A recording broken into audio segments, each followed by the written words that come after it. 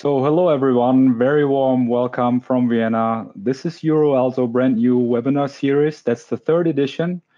And we are very happy to have Lars, Mikael, Broman from Stockholm and Karolinska, Sweden today with us. As all of you know, they have extensive experience in all sorts of ECMO-related issues. And we are very happy to hear about inter-hospital transports on extracorporeal membrane oxygenation. Mick, thank you so much for making yourself available today for us, and we are very much looking forward to your presentation. Just one more word to our participants. You'll have the chance to log in your questions via the panel that you have when you joined the webinar. You can just use kind of the chat function and send questions to me. I will sort them out, and after the presentation of Mick, hand them on to Mick so we can have a nice discussion afterwards. So thank you very much, all of you, for joining. And Mick, this is you.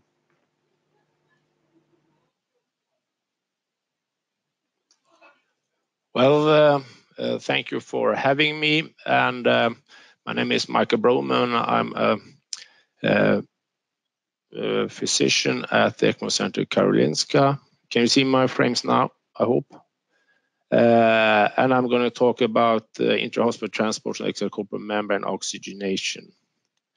I've got a few disclosures. I've been on the advisory board for EuroSets and Xenios, and also have had some talks for Xenios, or rather getting Mikael and Evolan Pharma. My disclosures are also to the ELSO, where I'm in the registry committee, and for the EuroELSO, where I'm in the scientific committee and working group for innovation and technology for ECLS.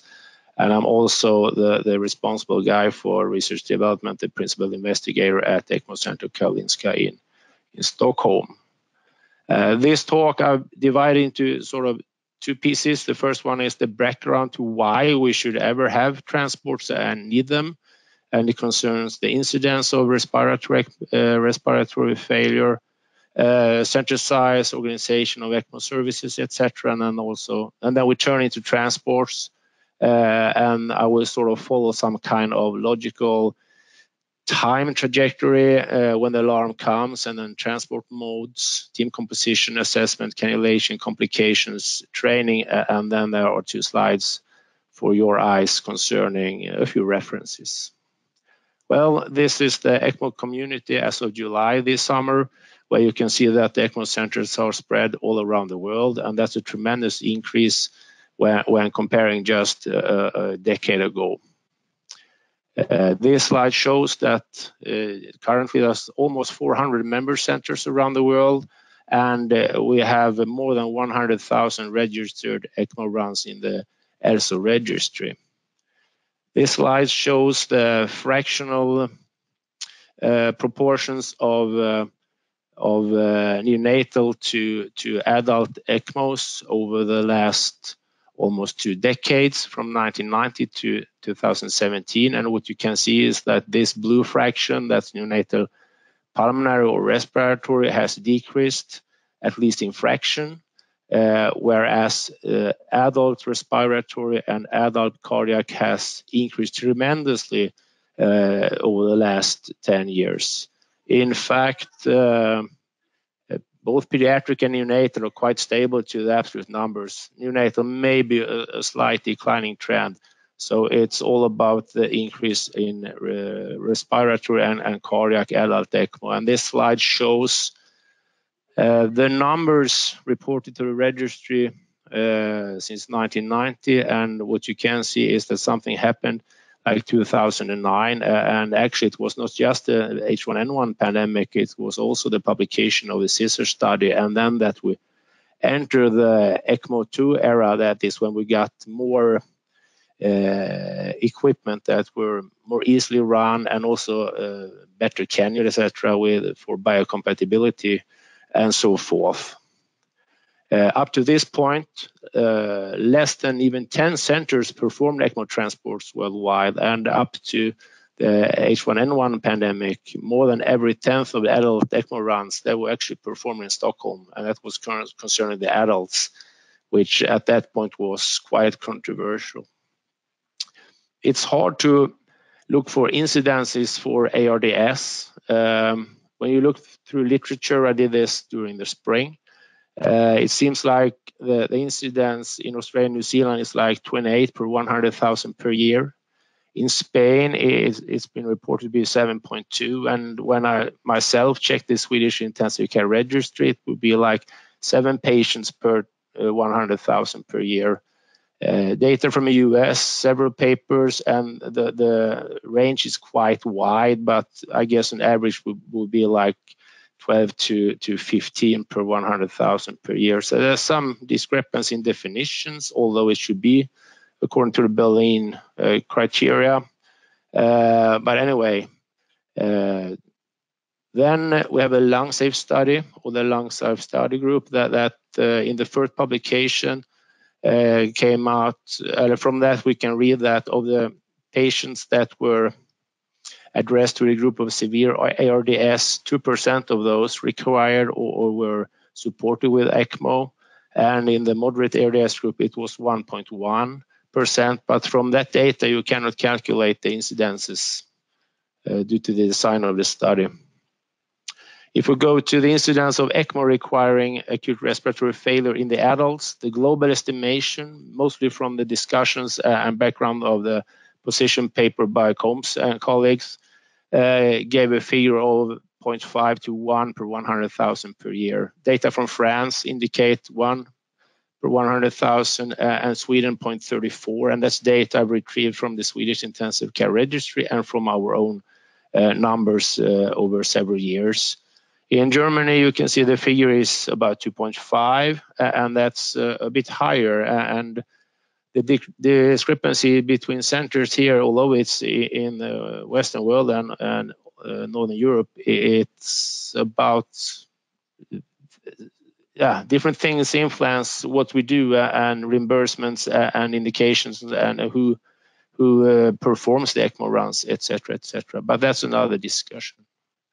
Concerning volumes, this paper came out by Barber et al. 2015, and what they looked to was if center volume had an influence on outcome, and it was data from the EuroELSO registry, 56,000 patients.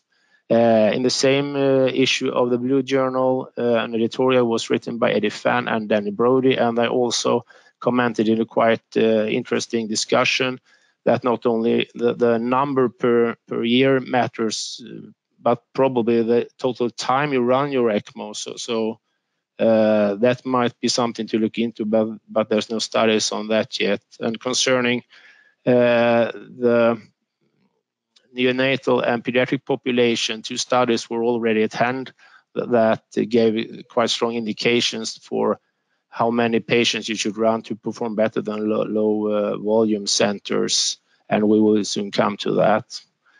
This slide shows results from the Barber study, the EuroELSO registry 56,000 patient study, and what you can see here is that in neonates and adults from 1989 to 2013, there's a correlation between numbers run per year and the odds ratio for in-hospital mortality. When going for the ECMO 2 era or after 2008, that signal was still or even enhanced, maybe in the adult population, though it sort of faded away in the pediatric and neonatal populations, probably due to that low volume centers run less sick patients, and that will lead to dilution of the signal in such a type of study. Well, that was registered studies. If we look to what we have in Sweden from real life, I took this data from the Swedish Intensive Care Registry, and that's a totally open registry where you can go in yourself and search and play around. And this slide shows all the respiratory and cardiac ECMOs performed in Sweden between January 2013 and 2018, and during that period, all these centers did report in. However, there's 3 other ECMO providing centers in Sweden that did not report during this period at all, and the data here shows that During 5 years, the average for our unit was 80 runs per year, and then the 3 participating, so to say, low volume centers that had an average between 5 and 10 runs per year. Does this have any effect on the outcome? This is SMRs, and the SMR is recalibrated for Swedish population, and then the outcome in Sweden is like almost 20% better. That means that the red dots here is the SMR calculated for the Swedish calibrated SMRs, but if you're international, that will be down here, the black dot. And there is a difference if you see confidence interval between a high volume center and one of the small volume centers. The other 2 here, they had too few patients to make any statistics. This is a Vlad curve, and it's based on the Swedish calibration of SAPS-3, and it actually describes how many lost or won lives you have over a time period. A patient that survives will have a positive delta up on the curve, and a patient that deceases will make the curve go down. And then if you have a high estimated risk for mortality and you survive, then the delta up will be more than if the risk for mortality was less. And over time, you can see that the combined statistics for the low volume centers will, over 5 years, lose 24 lives. If we see the curve for a high volume unit, then you can see here that the trend is directly opposite. And we can see the same for children and neonates, also from the Swedish Intensive Care Registry, where you have the high volume center curve here, and the ECMO runs reported into registry at least are very few during this time, and seems like that they are doing around 0 or maybe a slight negative trend. It's a signal, but it's not the truth. And you can do the same for septic shock, ARDS, etc. And it seems like the higher volume centers do better, but there's so few observations, so it's really hard to tell what's behind this. But the more you do, the outcome will probably be better. And looking for over these 5 years, you see 98 treatments, septic shock, 6. I can't see if that's something in my screen here, but it's like 26 lives plus.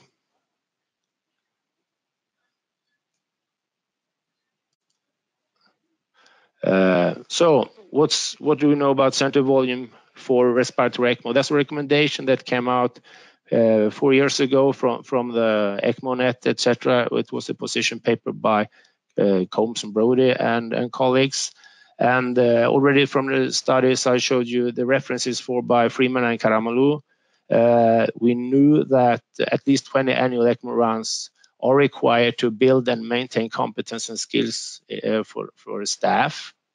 And combining these studies and the Barbaro study, we could say today that at least 12 to 15 annual respiratory runs are required for a good outcome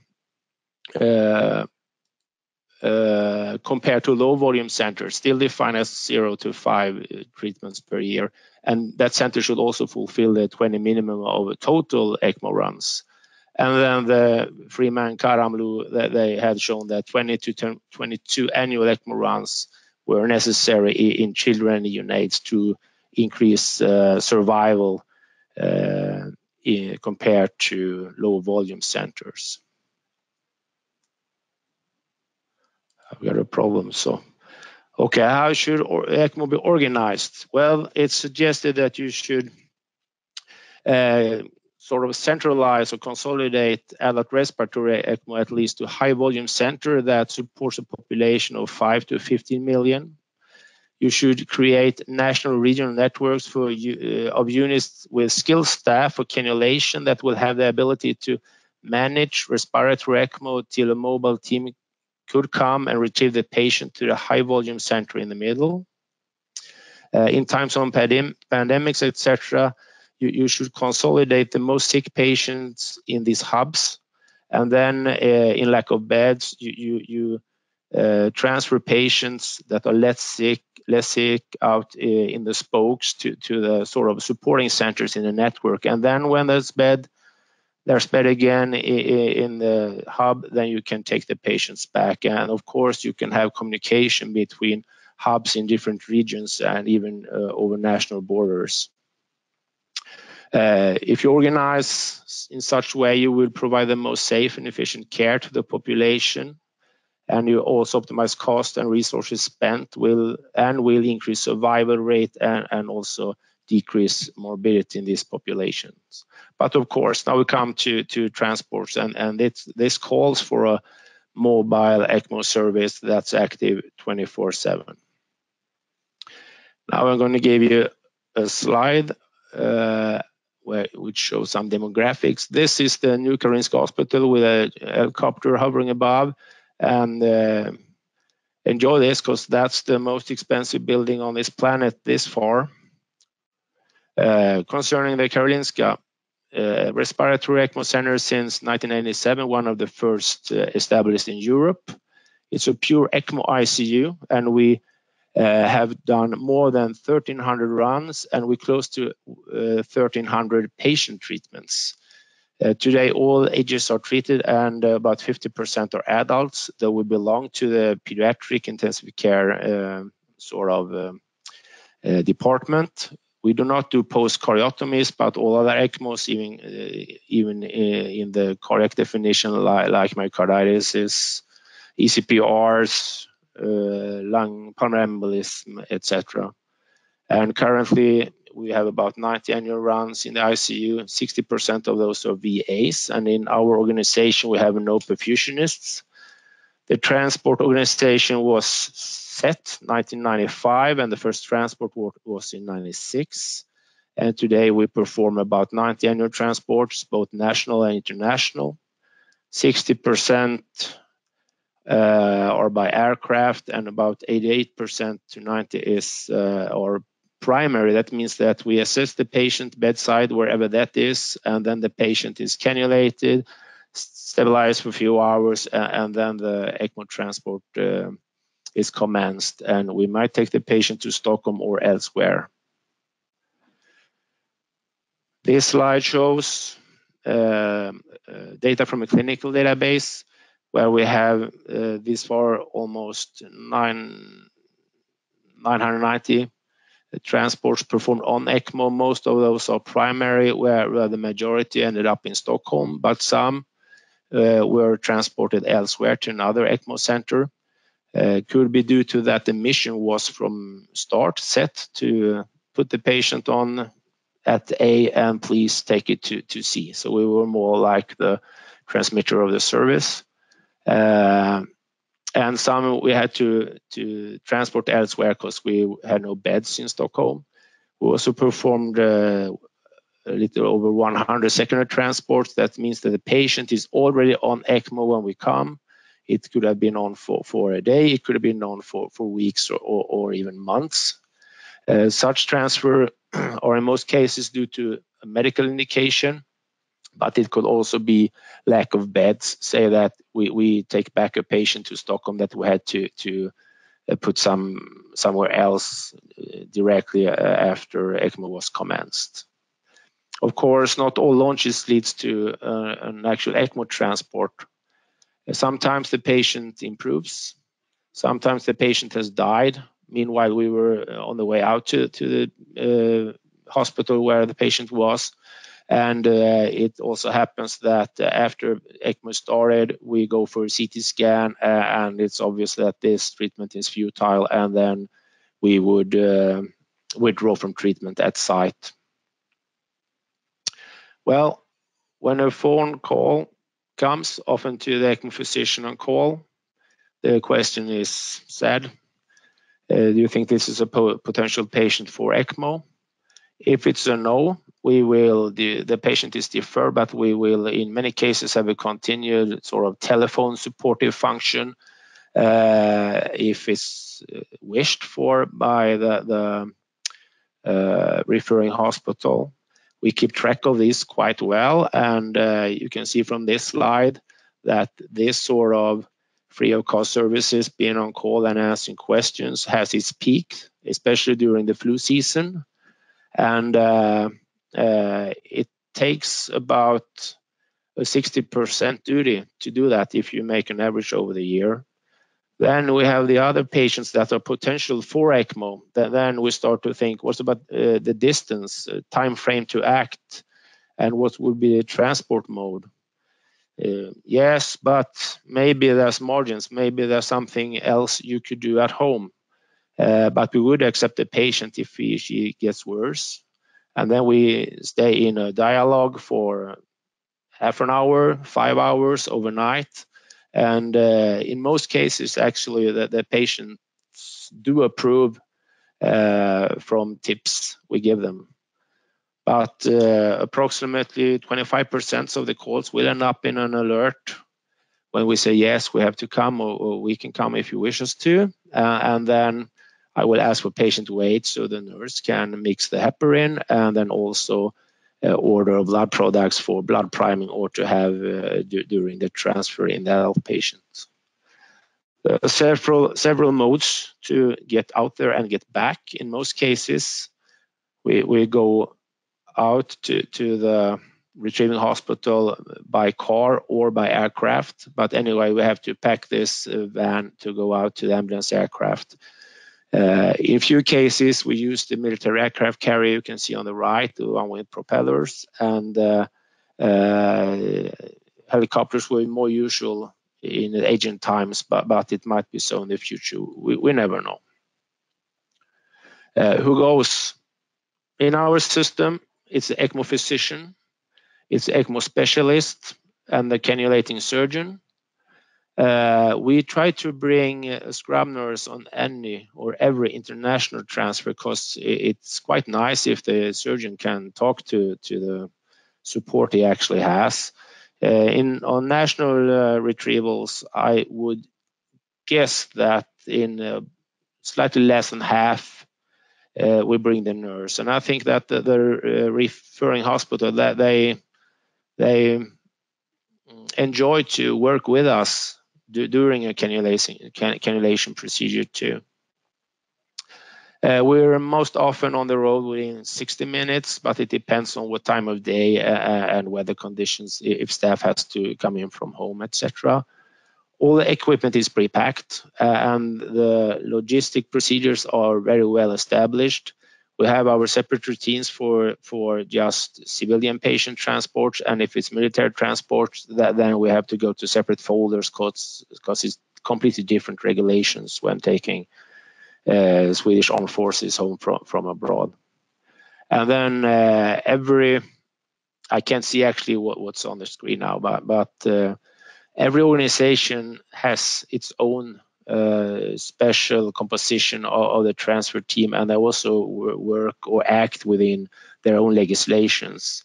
But looking to the staff or composition of the ECMO teams, this is from a survey, international survey with 16 centers, and the most used profession concerning nurses is the perfusionist, but you can see that the normal ICU nurse and the ECMO specialist, they're quite high in center participating numbers. Concerning physicians, on the surgical side, you have the thoracic surgeon, and for intensive care, I would say that in numbers they are probably equal. The average number of or a median number of staff taking part is about 4.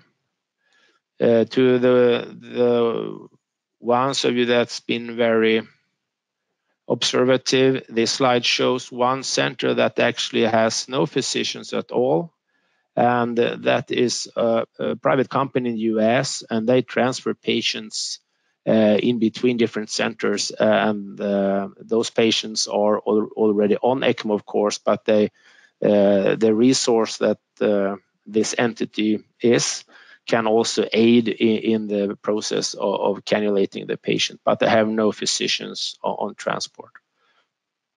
Pre-packed systems, or everything's pre-packed. To the right here, you can see surgical equipment, ventilator bag, monitoring bag.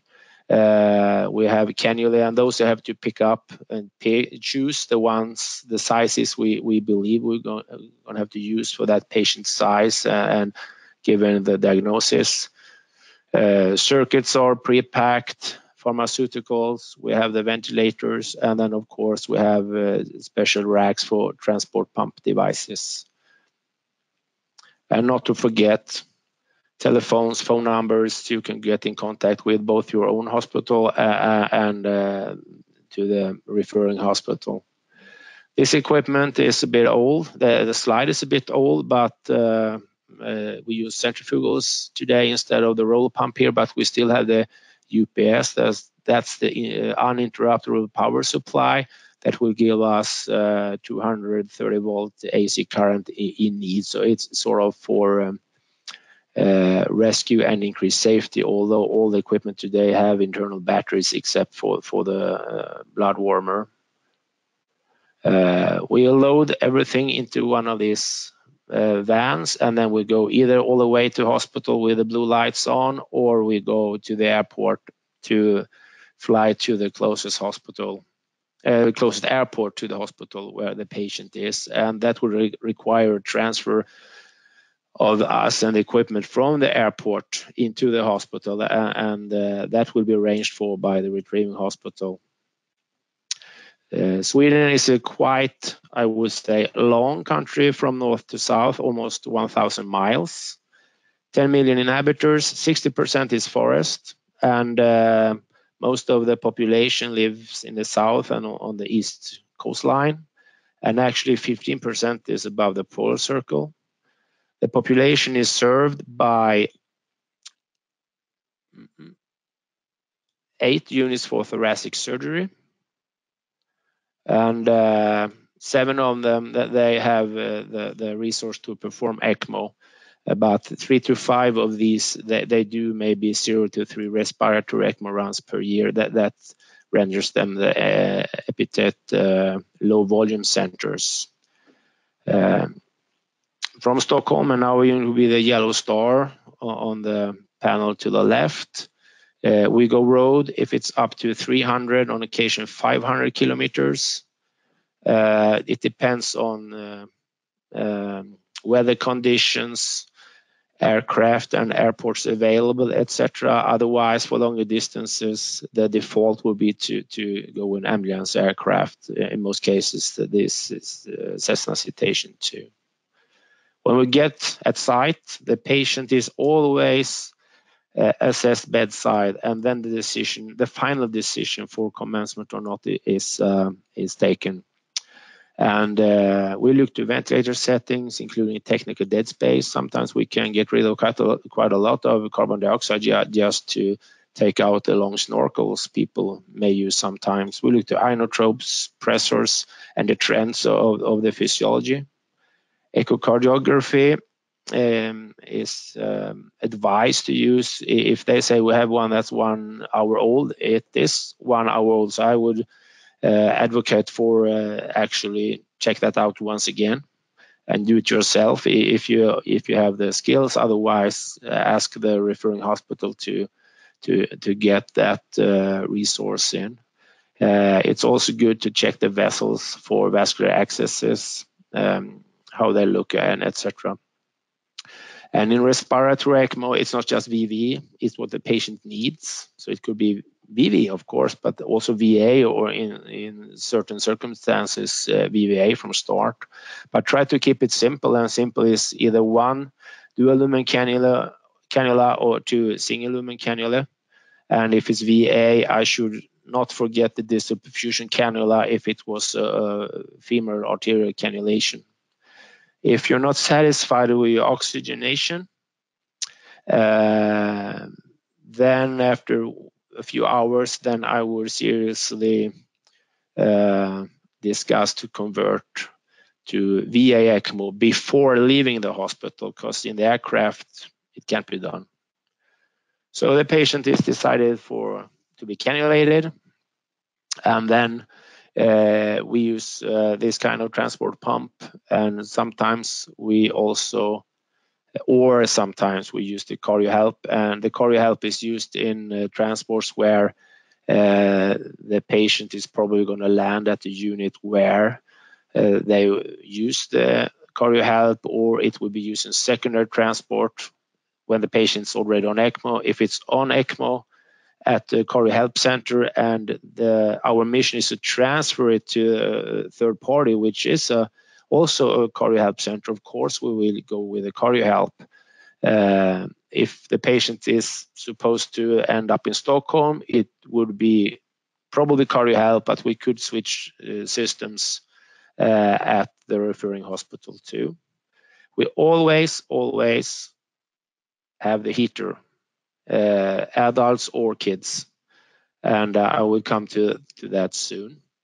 After the patient's on, then it's about getting to the hospital or out to the aircraft, and of course we have to use ambulances and adapt to them wherever we are. If we're in southern part of Sweden, we use the Stockholm County Mobile Intensive Care Unit, and that's actually a bus that's rebuilt as a huge intensive care ambulance. And another option would be to take an ambulance and put it into a military aircraft carrier. Concerning the environment, this is good to know actually, and it has to do with the use of heaters and how to protect yourself and the patient in a harsh climate. If it's 10 minus centigrades outside, a neonate will be hypothermic within 5 minutes, even though you use the heater on the maximum and you cover the kid as good as you can.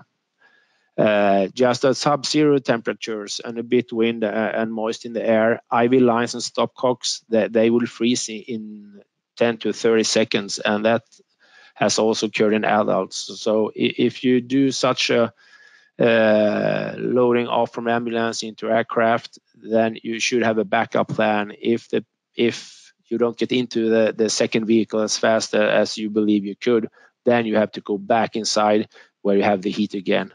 And then create a new plan. And you always have to have a backup plan.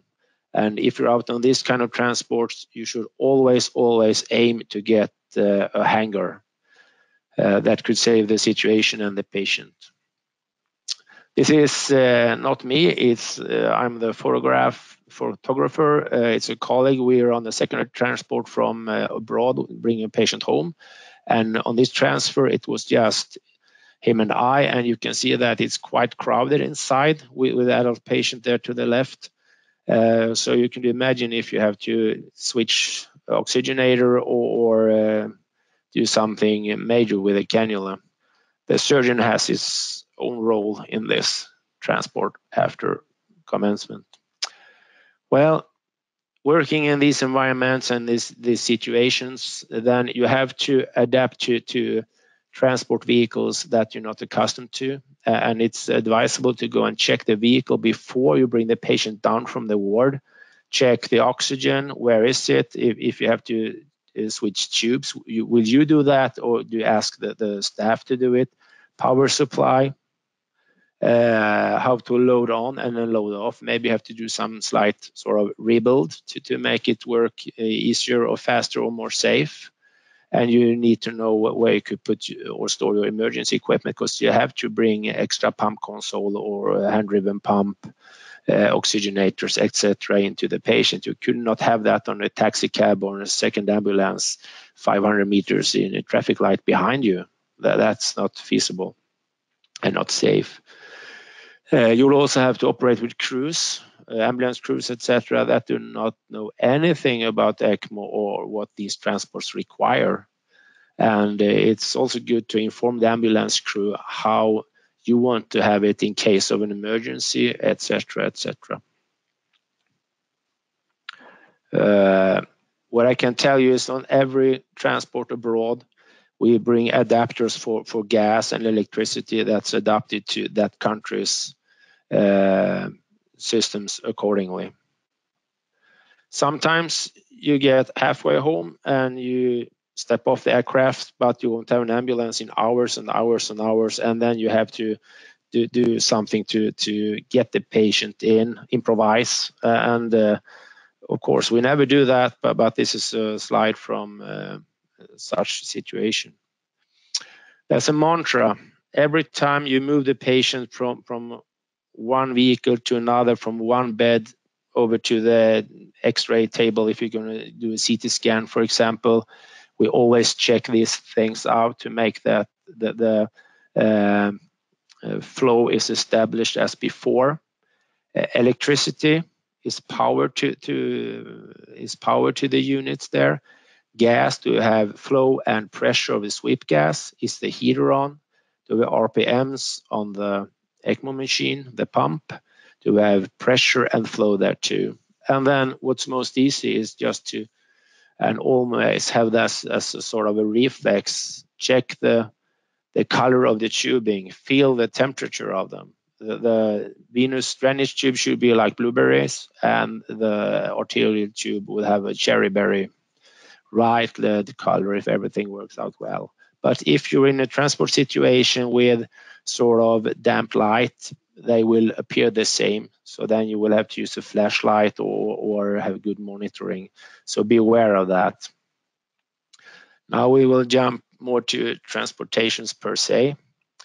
More in general, this is a C-17 military aircraft used by the San Antonio facility, and it's huge inside. And then you can imagine that you could transfer several patients and you could bring staff, enormous amount of staff. This slide shows global transport performed by the Wilford Hall that were neonatal, and now the San Antonio team transports adults more than neonatals because they turned the neonatal system, they closed that down. It's global transports from performed, and they had performed 9 of those, and at least on one transport the staff doing the transfer were to the number 25, and that's a lot of people. Other more long distance transfers that has been performed by the French that have published 8 cases from the French Caribbean over to France, and then there's also one single case from Luxembourg to Paris. This slide shows the Stockholm transfers. It's not one transfer, one yellow line. It's more like one yellow line is one transfer corridor. So several transfers may have been in the same yellow line, but it illustrates how the map looks. And in this you can see about 600 transports, of which 560 are fixed wing transports, mostly within Scandinavia, but also abroad. To this, we have all the ground transports that are close to 380 by yesterday. And these are the Stockholm transports that are outside of the former map, where the longest one was down to Perth, Australia. Well, you can do this long distance, but you have to plan for it and you have to be trained by doing the sort of Scandinavian transports in numbers.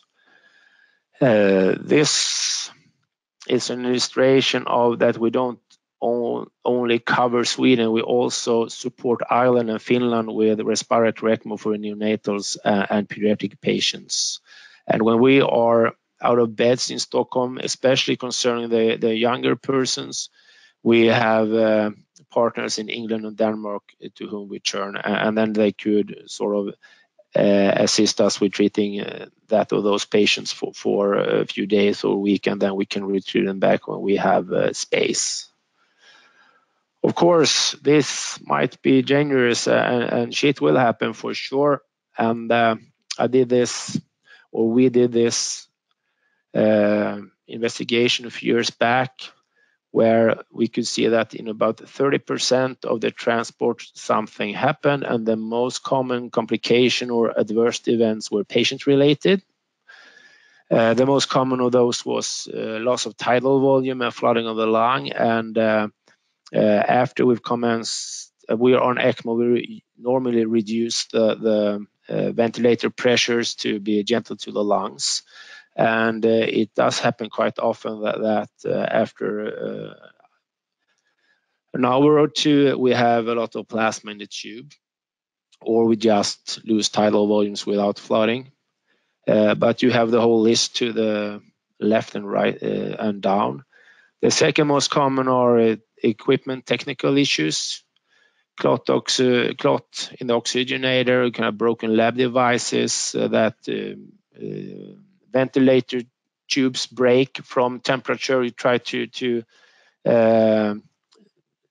stretch them and then they just break because they can't withstand low temperatures. Good to know.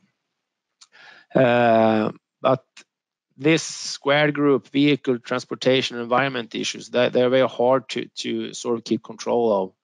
So whatever happens in that square is something you have to adapt to very fast. You could train it in simulations and stuff, but when you're out there, it's a completely different issue.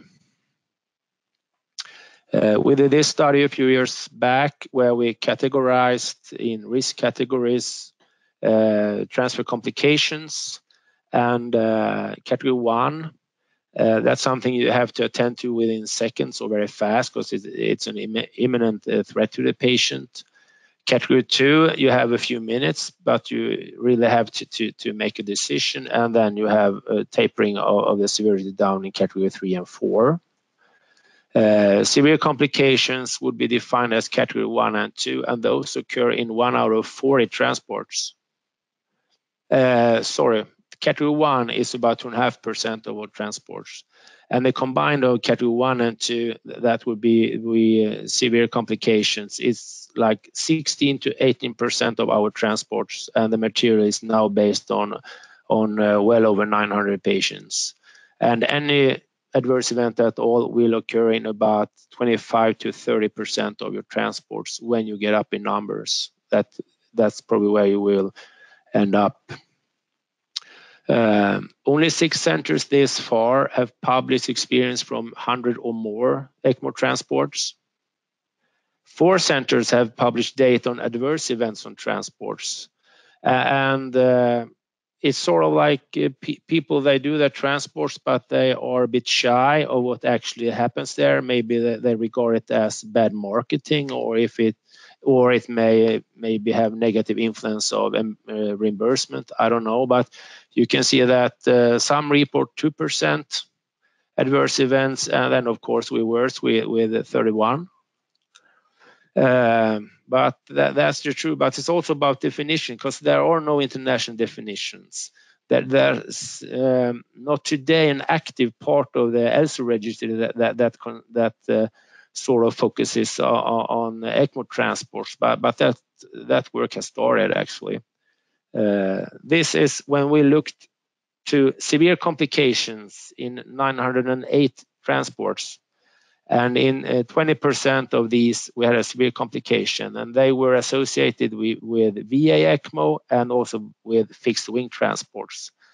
There were no association with time, distance, or if the transport was international, that is across the national border, at least one national border.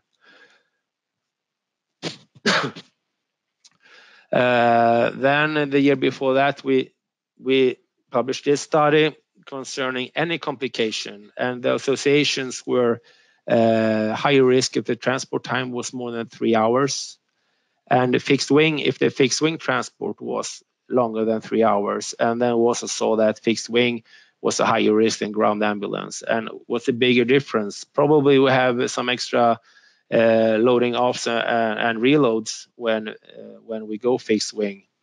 That might be, but there's also a speculation that we could not see any association to distance when we pull that data, and there was no higher risk for VA or VV ECMO in that study looking on any complication on transports.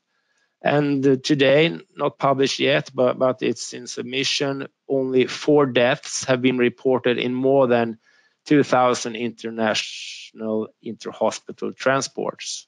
So it seems like complications do occur, but the patients, they are stubborn and tend not to die, and not least on our shift. If you want to do something good, then you should avoid this default trap. I know still that some have the oxygenator placed above the patient on the transport rack.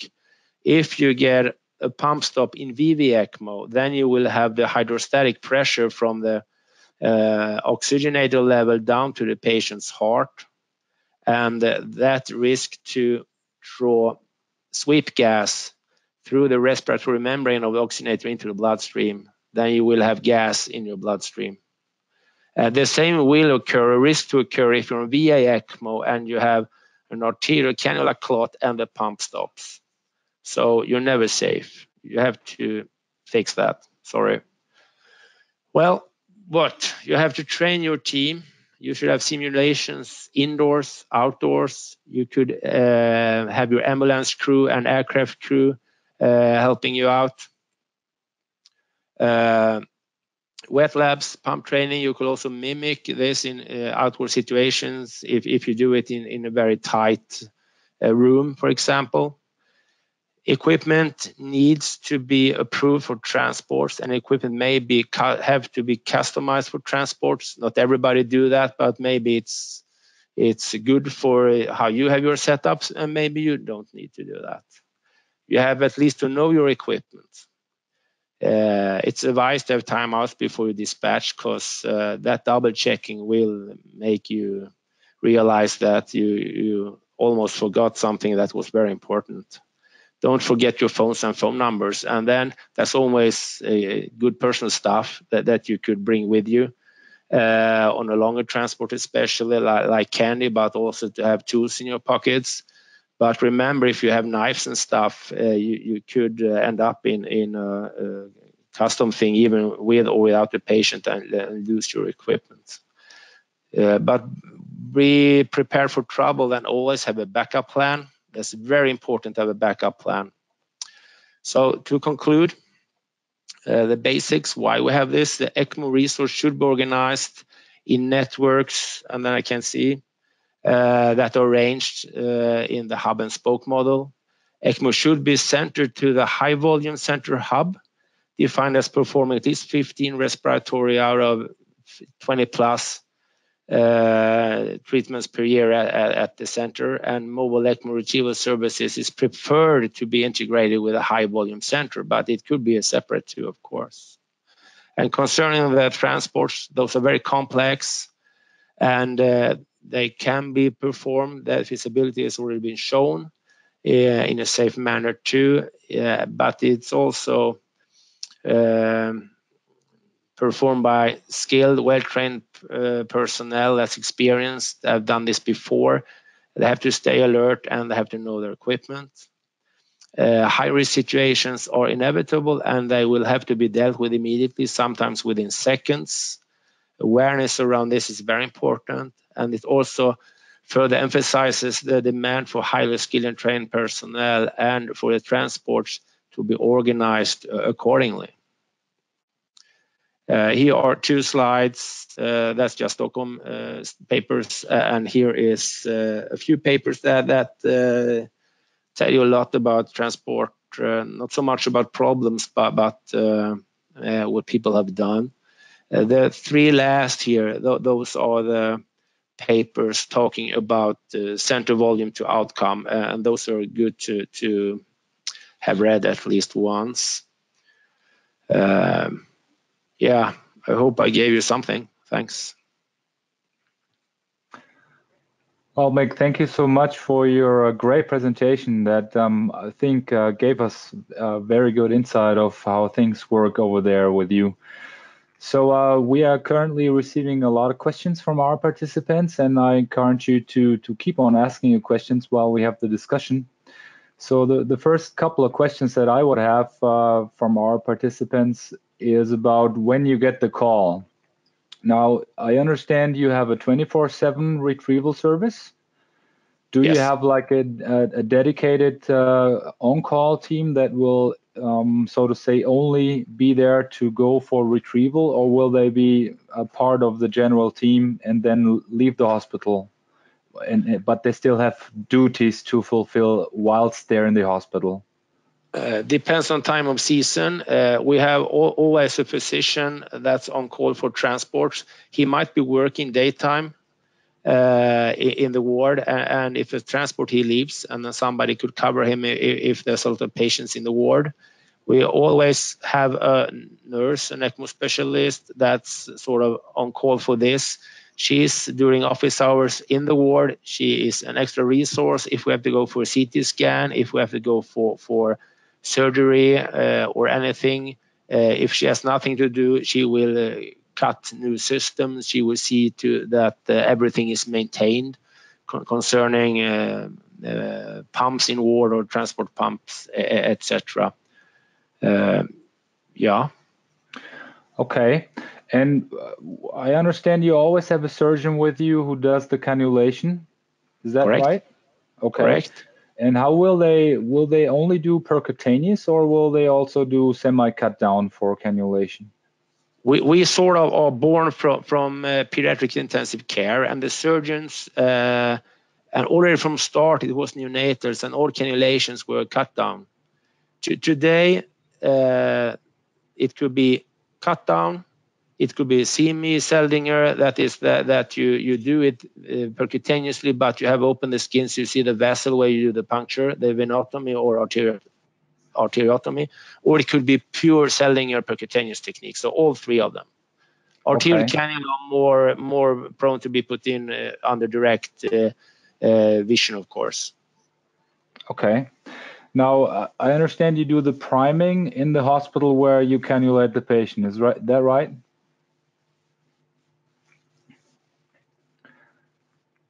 Okay. As far as I see right now, Mick, are you there? Yeah. Yeah.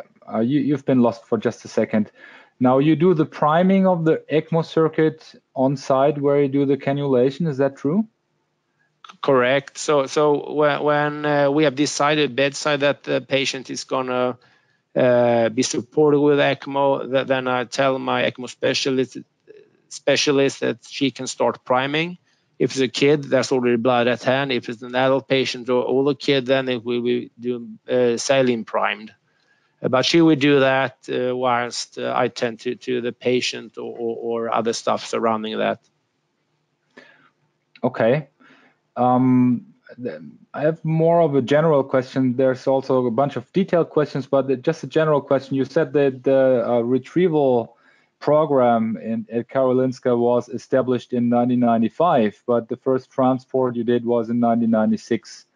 Yeah. Which were like the steps that you took in between before you did the first transport? And maybe, I mean, you gave a lot of information, but just what would be the basic approach when someone was going to start a retrieval system?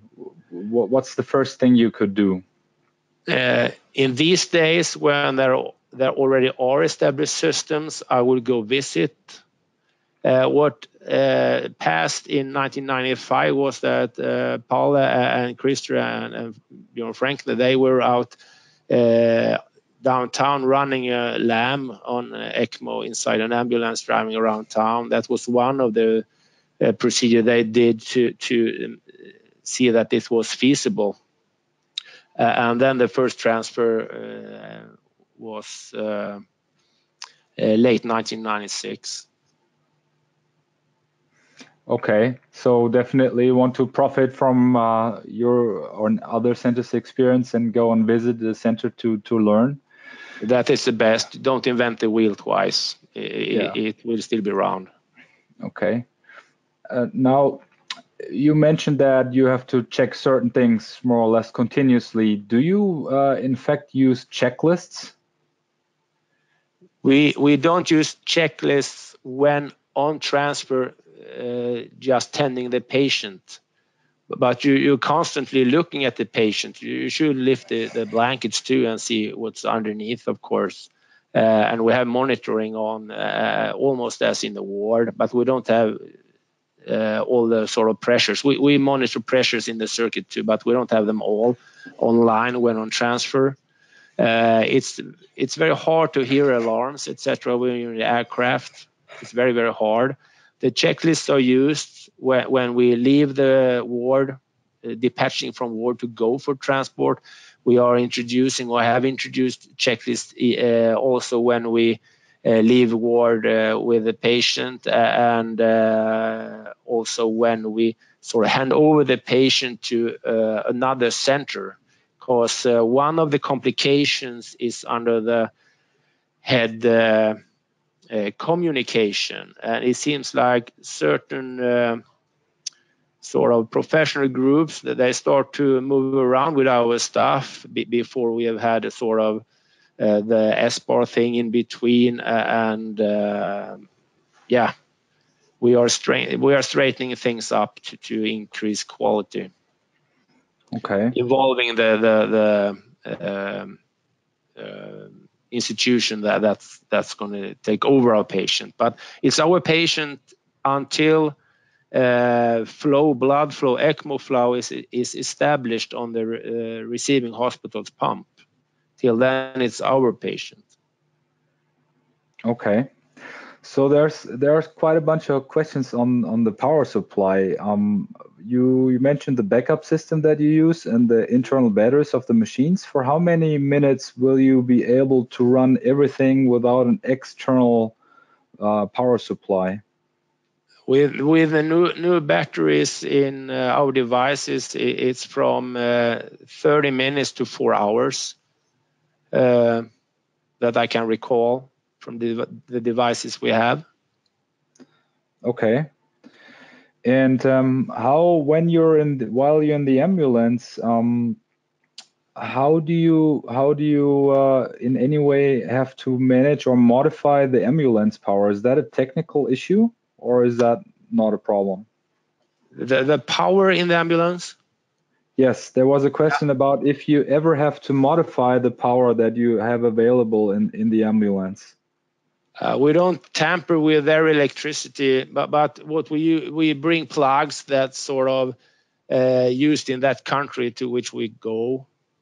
If the ambulance is totally without any power, then we use the UPS, of course.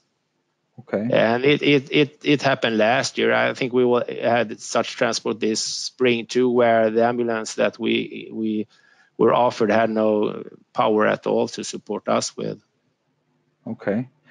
Do you ever transport patients who have been on NO in the primary hospital?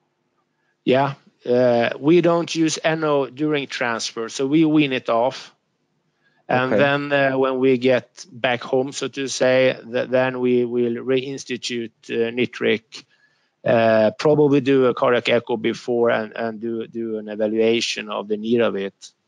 But we don't transfer on nitric, we don't. But we could use milrinone or something else. Okay. Now there's a technical question of one of our participants. Do you use any actions of caution whenever you raise the oxygenator about a patient in VA mode? Does that, in your opinion, raise the risk for certain events like air going to the oxygenator, something you have to take care for? We are aware of the relation between oxygenator level to patient's heart, and all our sort of on all transports we always aim, and our racks and how we manage the whole thing, the oxygenator is always significantly below the patient. If they end up in the same level, we will sort of keep the hands there so we see exactly what happens. And the problem is when loading, reloading in ambulances and aircraft, sometimes you have to lift the whole rack, pump and membrane line oxygenator above the patient's level. But then you're aware of it and the pump is running, so you have pressures. But being aware of it is a large step, but I cannot advise anyone to keep it above the patient all the time, because then you won't think about it. Okay. Now, there was another question if you people who do the transports, you just have the same skills as those colleagues who do the entire ECMO thing at Karolinska itself. There's not a difference. You're all attendings who do that, and there's no such thing like a ECMO transport specialist with a special focus, is there? No. All of us, but maybe one or two, do the transports. But there's a training period. You should work like maybe 1 or 2 years with ordinary on-call in the ward before you are put out to transport, and then you don't go yourself the first time, so go with a senior colleague. It's the same system as with nurses. When they are we have now 8 transport nurses, 8 or 9 in that system, and those are also trained with a supervisor into this system and goes on several supervised transfers before they are let alone with the peculiar physician and the surgeon, of course. Okay. So the security and educational level is prioritized for patient safety. Okay. Can you comment on the training that you mentioned on, and maybe do you have a simulation training for getting colleagues ready to do the transports? We have regular simulations, both simulations of ward ECMO runs, and we also have simulations with the ambulance staff and out at the airport. We have a special built Lärdal mannequin for ECMO that we also use in some courses we have.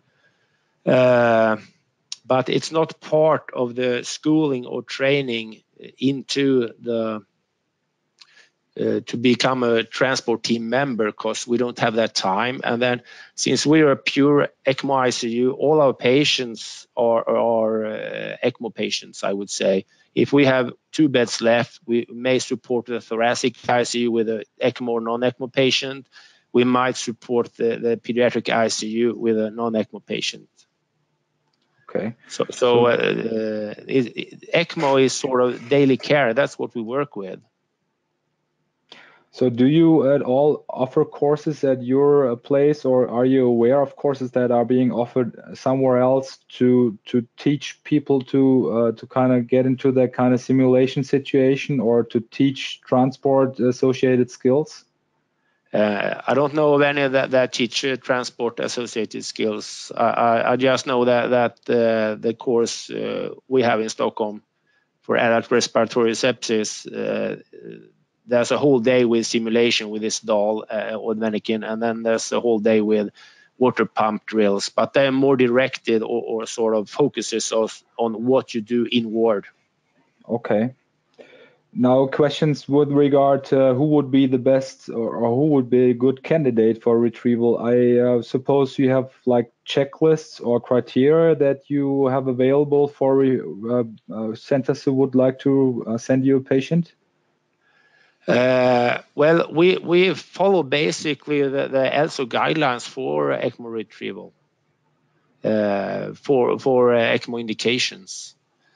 If there's a patient that is sort of declining rapidly, then the physician there, the patient's physician, will sort of tell us that I feel that I'm losing the patient, although criteria might not be fulfilled now. Then we will go there anyway, because it's better to be there on the way there before the patient is in a CPR situation.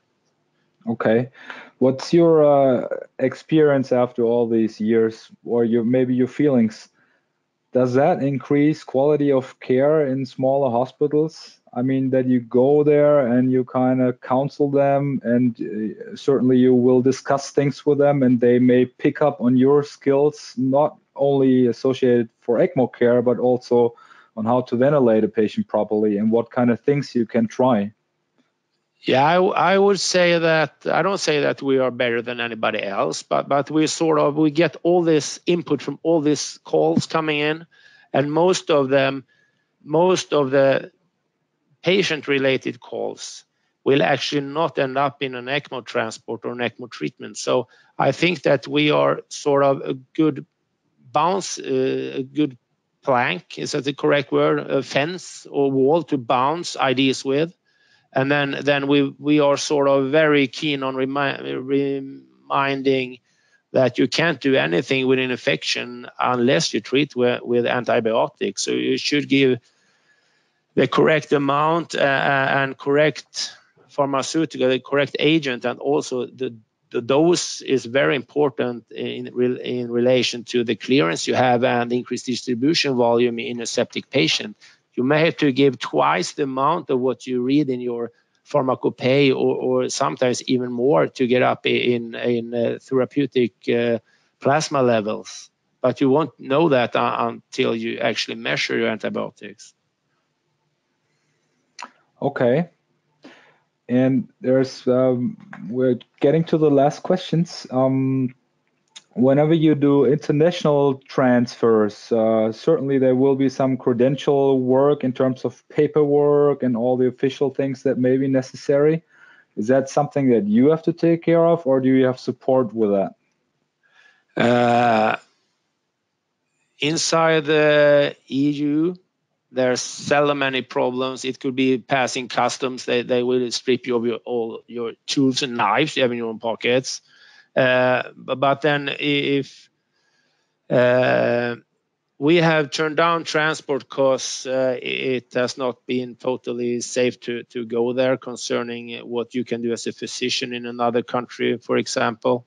And we were on our way to one country once, and then the embassy was involved and stuff. But if the patient is very sick, then you have to try to get hold of that national network. Maybe they can put them on.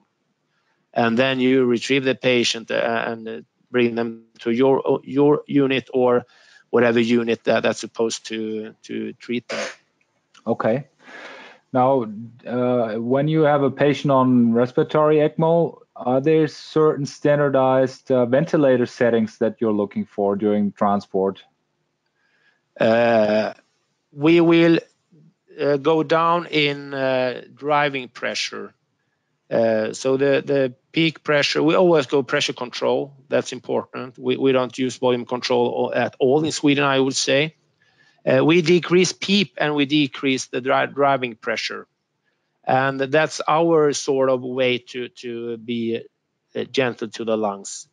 I cannot say that we have increased PEEP even once, but we don't shut down the lung. We try to keep tidal volumes during transfer, because that's only rescue if something nasty happens to the ECMO circuit.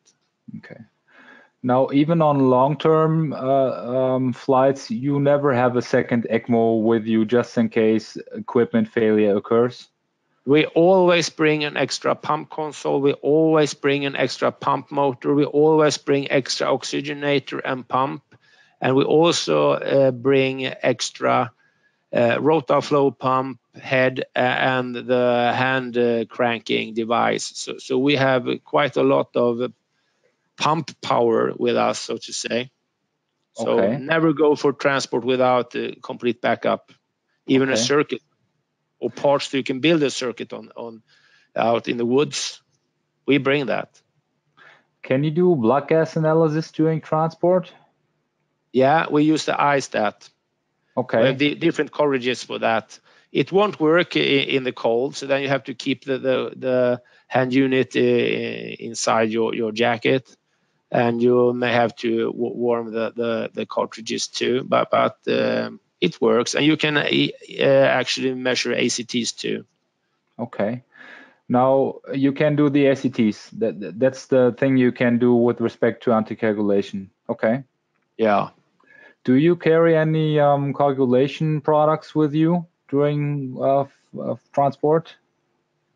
Now you got me. We had a lot of pharmaceuticals with us till just this spring. Then we sort of made the bag less huge. So it's more like what the woman has when she goes for a stroll. Sorry. But we always have plasma, so that correlation factors. I can't tell if we still have fibrinogen with us. I don't know that. Okay, so there's two last questions. One very detailed question on the ISTAT. If it's true that it does not correctly measure troponins at altitude, is that something you have ever heard of? Haven't heard of it, and we don't measure troponins at all with ISTAT. Okay, and the last question, I'm not quite sure if I understand it, but it's coming in repeatedly, so it seems to be important. When you go with a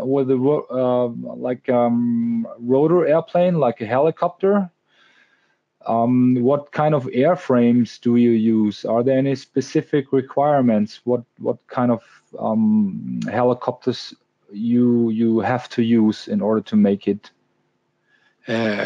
Currently,